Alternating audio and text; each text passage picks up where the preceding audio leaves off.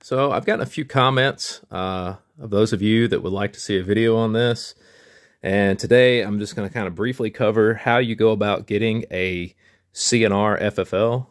In particular, that is a Type 3 FFL, which is a collector of curios and relics. And as many of you know, a curio or relic firearm is one that is at least 50 years of age or older and has some sort of collectability, historical significance, etc. The ATF has a published book, I guess you could say PDF book, that lists all these firearms that are eligible. And what you're seeing here is their website. I will post a link down in the description on this of how you get here.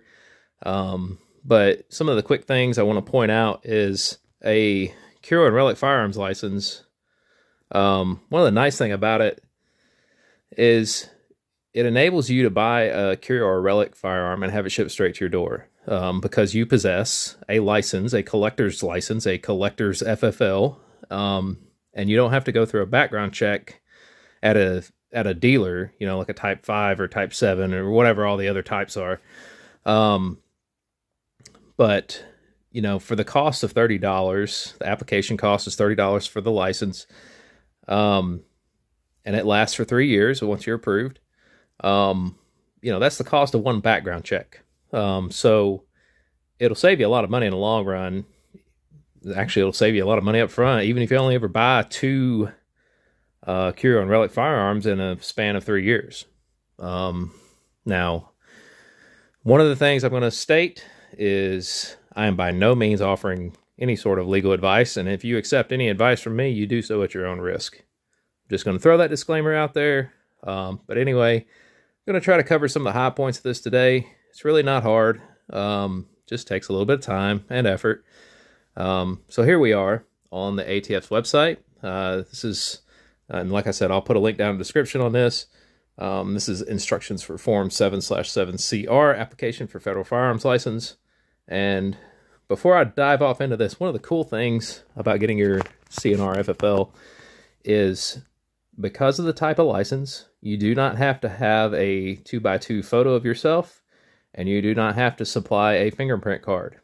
They run the background check on you when you apply for the license, and you submit your fee. And there's one other thing you have to do, which is submitting a letter of intent to your local law enforcement personnel. I'll get into that a little bit later. I'll also show you an example of that. But it's really quite simple. So we're just going to take a look at this form here, this 7/7CR. We're going to open that up.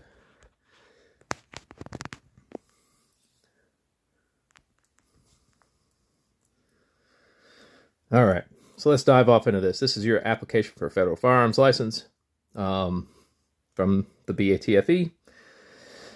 All right, so starting off with item number 1, you're going to check this as a collector because regardless of, you know, any other purpose, we're filling this out as though we are intending to get a CNR FFL. So you're going to check the checkbox in item number 1 for collector here.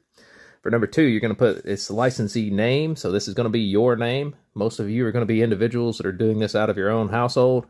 That's how I'll be filling this out. So I would put my name here. If you want to call it any particular name, like, I don't know, Joe Bob's Collector's Firearms or whatever, you can list that there in item 3. I left mine blank. Item number 4, in this case, you would also leave blank. However, item number 5, you would put the county in which you are located.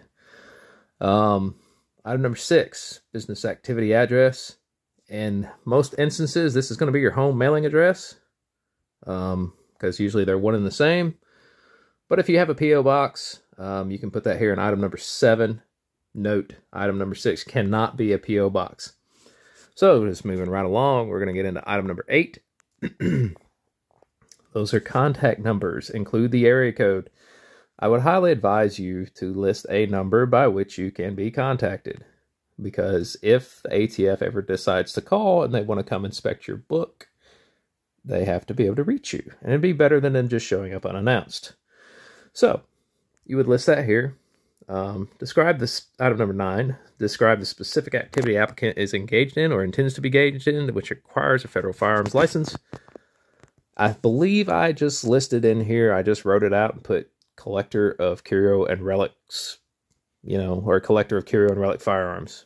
Nothing fancy, nothing special. So moving along to item 10, this shows you a listing of all the different FFLs, types of FFLs you can apply for. There's pretty good number of them here. So what we will be focused on is type 03. That is a collector of curios and relics. Note, this is not a license to conduct business. And the fee here is $30. So one thing I'm going to point out, as a curio and relic collector, you are not in the business of buying and selling firearms. However, there is a caveat. Occasionally, now I can't define that for you, but occasionally, let's say you have, for instance, I don't know, a couple Mosin Nagants. Let's say you want to sell one in order to further your collection to acquire something like, let's say, maybe a 1903A3.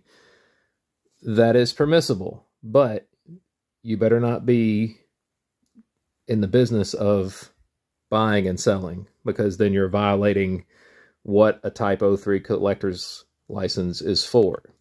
Just wanted to throw that out there. Then you'll just go down to your method of payment. You guys are pretty smart. You can figure this out. I believe I sent in a money order when I did mine. But if you want to use a bank card where you can track it and see where they are in the process, you can do that here. Of course, you will also sign and date that. I apologize, I have allergies, so you're going to hear me clear my throat a lot. All right, item number 12, hours of operation and or availability of business activity. So, you must indicate at least 1 hour by which you can be contacted by ATF personnel. If you guys, a lot of them probably like me, you probably have a job, you work, you can put a weekend. I think I listed for like a couple hours on the weekend where they contact me. You just put, like, let's say 8 a.m. to 10 a.m. You would just list that here, and you'd list it under the day. Of course, you indicate a.m. or p.m. It's not hard. And then you'll note in this gray area, if you're only applying for a Type 3 Collector of Curios and Relics license, skip items 13 through 17 and go to item 18. So we're going to skip all this. Go down to item number 18. Name of Chief Law Enforcement Officer, otherwise known as CLEO. You're going to list the name of whom a copy of this application was provided. Now, in my instance, I listed the county sheriff. And then in item number 19, I also listed where that sheriff's office was located, along with the county in that box to the bottom right. And you'll see a copy of that letter here in a minute. And then you kind of see under this attention, Chief Law Enforcement Officer, it's instructions basically to them, what this is, why this is being sent to them. And the letter that I'll show you guys a screenshot of will also display that. Basically, you're just notifying them what you're doing. So you get down in here to item number 20, applicant certification. Please read and initial each box. I'm not going to belabor this. You guys can read. It's not hard. And then basically you're going to print your name, you're going to sign it and date it. Then you got a section here at the bottom that's for the ATF. Okay, so then you get into part B, responsible person questionnaire. You don't have to have another responsible party. But in this case, you will fill this out for yourself. I filled this out for myself. Put my name here. Obviously, I didn't have an existing FFL, so that was blank. I would just fill all this out here. You got all your nitty-gritty details about yourself. It's pretty easy stuff. A lot of questions about, hey, have you ever had a federal firearms license before? You've ever been denied, blah, blah, blah. Simple questions, yes and no, It's not hard stuff. A lot of it looks exactly like a NICS check. Country citizenship, all this stuff. And you'll just go through and basically then you'll sign and print and date your name. Very simple. So then you get down here where they're talking about 2x2 photograph. Obviously, you don't have to do that with a Type 3 FFL. And then you have information here on where you're to mail this off to. It's the Federal Firearms Licensing Center in Portland, Oregon. And yes, in case you guys are concerned, I recently renewed my FFL. I got it back in about a month. So it didn't just go off into La La Land and sit there. It came in pretty quick. And note this here. You guys might be able to see my cursor. Oh, oops, sorry. Hopefully you can. Type 3 applicants, photograph and fingerprint card are not required if you're applying for a Type 3 collector of Curios and Relics license only. And also they have a nice little 1-800 or 1-866 number where you can contact them if you've got questions. I highly recommend that if you do have questions. So then you get down in, they actually have you instructions. By the way, they tell you to use a ballpoint pen or type. You can fill this PDF out online, I believe, but you still got to do a lot of signing and dating. And, you know, it's very simple. You've got all this information here. You just go through it. It's not hard whatsoever. It is a little time consuming, but it's worth it. Then they got a listing of definitions of everything that they talk about throughout the process of the form. You know, you're going to go through all this, Privacy Act. So then you're going to get down to this Part A. Or, well, you get down to the continuation here. And you're going to fill this out again. What this second part of this form is, it's a duplicate of the first. But I'll kind of show you. You'll fill this out. And you see a lot of this information is grayed out. This is the CLEO copy. This is the copy of that form that gets sent off to the chief law enforcement officer. You're going to send, it's a duplicate of the very first part. This whole second part is what you're going to be sending off to your county sheriff or chief of police or whoever it is you're going to send it to. So anyway, you'll just fill every bit of that out. And that goes to your CLEO. So there's your form. So now what we're going to take a look at is this. This is the CLEO letter. Now, this is not displaying well. I apologize. So you got your chief law enforcement name, mailing address, title. This form is pre-filled out for you. You guys can pause this video right here so you can see it. This is exactly how I did my form. This is how I sent it off to them with that second half of that CNR application. And this is what I sent them. It's nothing terrible. You're just informing them of what it is you're planning on doing per the guidelines laid out by the ATF. So, I mean, you just fill this in. You can create this in Word. You can write it out by hand if you want.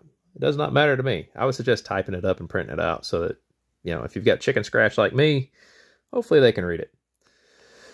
So like I said, you're going to take this, what you see on your screen right now, and you're going to take that second half of that CNR application, the one that's got all the grade stuff, say the grayed out areas that says CLEO copy, and you're going to mail that off to your chief law enforcement officer. You're going to take the other half along with your payment, and you're going to send that into the FFL. And processing time usually takes, I think the very first time for me, it took 3 to 4 months, but there's a caveat. I did that right at the start of the pandemic. That was in 2020. So I think some of that could have been due to the pandemic. I don't know. But I do know the renewal literally only took 1 month. It was very quick.